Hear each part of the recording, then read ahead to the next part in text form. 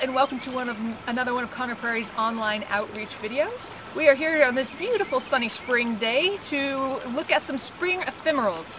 Now the property that we are on right now is now private property that we have permission to walk, but we are right along Shoemaker Ditch that flows into Connor Prairie's, or that flows into the White River on Connor Prairie's property. So this was originally part of Connor's property back in the day. It has since been parceled out, but the takeaway here was that it was all a farm at one point, and before houses were built nearby, it was a dairy farm. So it was been completely logged out at one point or another, had large animals on it, dubiously managed, definitely not for spring ephemerals. So we are going to be hunting some plants that are starting to move back in. This is going to be fairly representative of the area around Connor Prairie and what flowers you can see if you go for a walk in your parks, but it is not the diversity that you would expect from an area that hadn't been as disturbed.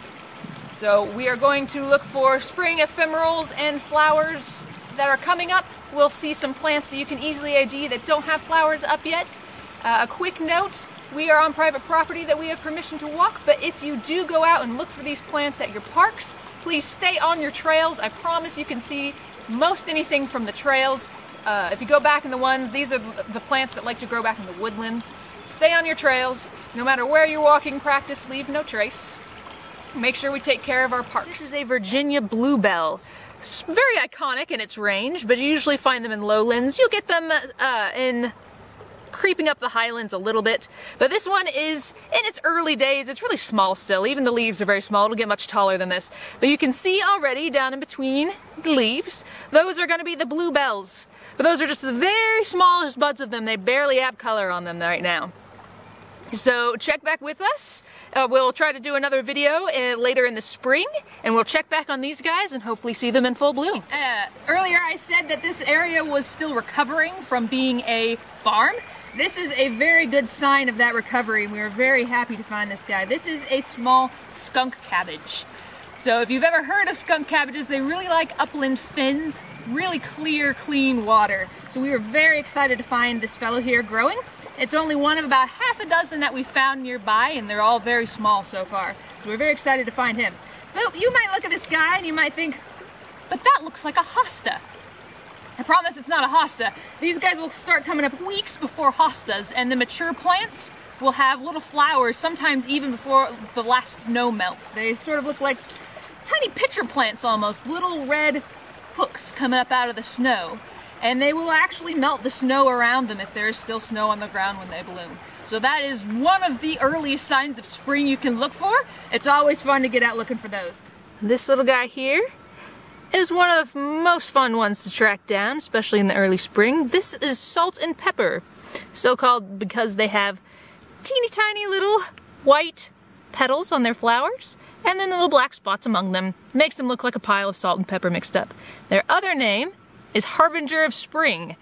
So that is pretty indicative of why you're happy to see them in the springtime. These are one of the very first little flowers that are coming out. You can see even today on April the 2nd, I believe, most of the little flowers are done. These little spots over here are blown out flowers, and these are the very last of the flowers of the year. So you gotta get out early to see these guys. This is a water leaf. Now it's very easy to identify them on the forest floor. It's much harder to identify which kind of water leaf this is.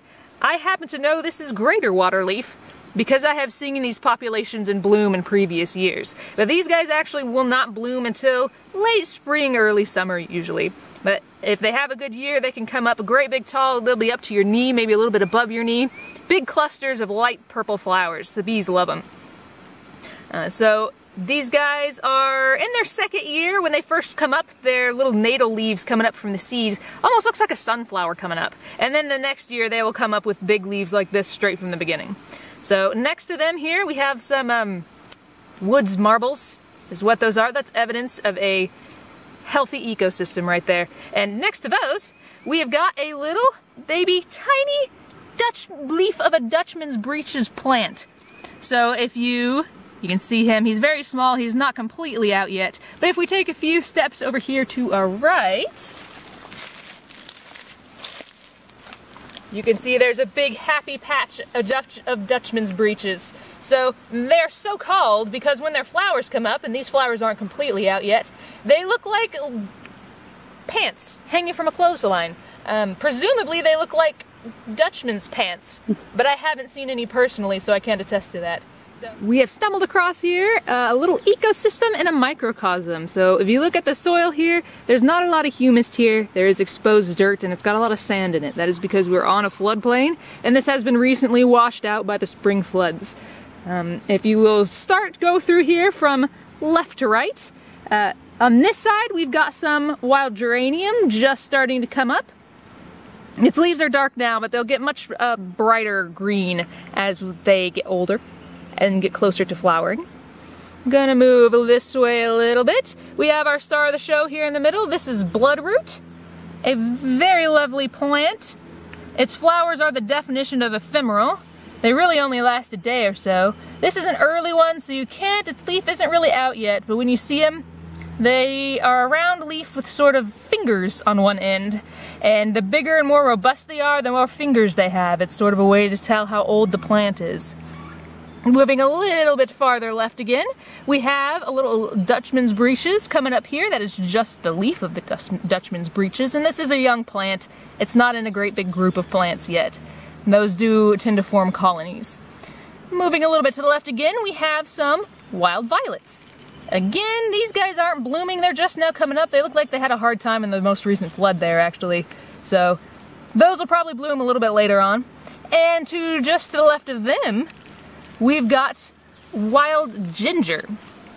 Now, this guy supposedly was used as a ginger substitute back in the day and does sort of taste like ginger, but we don't use that anymore because we've discovered there is a carcinogen in the root. So just because it's called ginger, don't go out and eat it. This leaf isn't completely open yet. This is the leaf all folded up right here. They do sort of crawl over the ground, and this is the rhizome going back into the ground right here. It's been exposed by the flood. There are a couple of other leaves down here just starting to pop up, so this guy does have mates right here. It is growing in a small clump, so when those leaves open, you won't hardly be able to see anything else in the area. Moving a little bit to the left again, you will see something very interesting right here. This is a little ant nest. Now, why would an ant nest be interesting, you might ask? That is because ants are responsible for the dispersal of the seeds for a lot of our spring ephemerals. So there aren't a lot of bugs out yet. So what do? They put a little nutrient-filled packet on their little seeds. So the ants will come and find the seeds from the plants, pick them up and take them back into their ant houses. They'll eat the nutrient-rich packet on the outside of the seed, and then they'll throw the seed into their waste bin. The ants have little specific chambers in their colonies that they use for waste. And that is also a perfect place for seeds to germinate. So ants are one of the big seed dispersers for spring ephemerals, and you will see lots of the plants that we are talking about today, bloodroot, Dutchman's breeches. We'll get into the trilliums. Those also have seeds dispersed by ants. Now here we have some spring beauties in prime real estate down here right next to the creek. They've got a good view. So these guys are another very early flower. We had to hunt for a little bit to find some that were still out. And they are very slight. You can see they've got, get in here, little teeny tiny thin leaves down at the bottom. Very hard to see. Most of them is their flower stalk and flowers, but they are cute little guys. Always a beauty to see in the spring. These are cut-leaved toothwort. And you can see they're actually still on this one's got some flowers that are about to come out, but most of them are done already. If you look at their leaves here, they have very distinctive leaves. Lots of times you will just see the leaves come up and when they don't have flowers up on them yet, but they're pretty easy to ID. Cut-leaved, very deep little sawtooths on the side of the leaves. You can see they get a little bit purple down towards the bottom too. Another good way to tell them apart from other plants. Now this little plant in front of me, that is actually very hard to see because it is just a stick right now with teeny tiny little flowers on it. This is a spice bush. You see these lots of times growing in edge habitats or in the understories in forest. And if you look really close on these guys, these are some of the first woody plants that bloom. They've got teeny tiny little yellow flowers on them. These are a very good source of pollen for early insects that are out looking for food. And if you get a bunch of them growing in a bunch, they've got a really pretty yellow blush to them, if you can find a big patch of them. They are called spice bush because various parts of the plants were used as replacements for spices historically. The name checks out. So this is a good example of a little colony developing here. Bloodroots will run under the ground and send up more shoots. So these plants will all probably still be connected under the ground. Bloodroots are one of my favorites, not just because they are pretty, they have these really definitely ephemeral flowers, but because their rhizomes underneath will bleed a blood red color if you cut into them. So they were used as a paint back in the day. So these guys are very slow growing, so please remember not to harvest wild bloodroots for their roots, and you can grow them in your gardens if you would want to use those for pigment. Now what wildflower video would be complete without a little purple violet?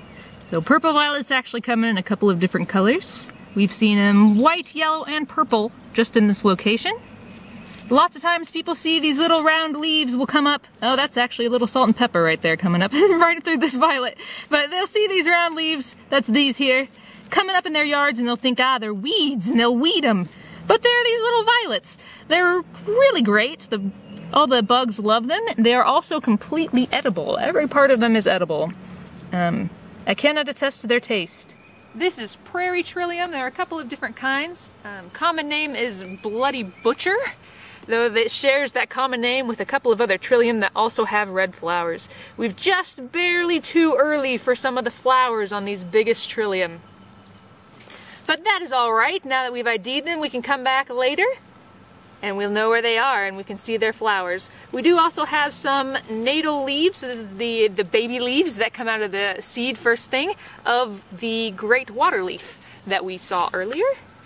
Here's one that's got natal leaves and it's got its first not natal leaf up. That's what those look like. Well, the sun is setting, so this is going to be our last stop for the day.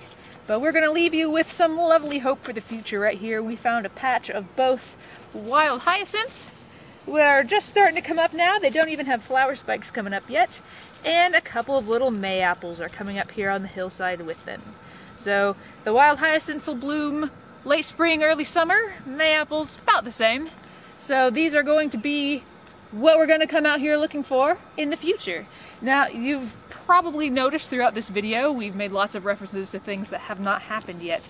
Looking for wildflowers is sort of like going to the zoo. You've got to go lots of different days, lots of different conditions, lots of different times of the year to see everything. So we'll be back at least one more time to get you some late spring wildflowers in here. And we hope that this has been helpful with all of your wildflower, wild plant ID needs. Thank you for joining us, and we'll see you next time.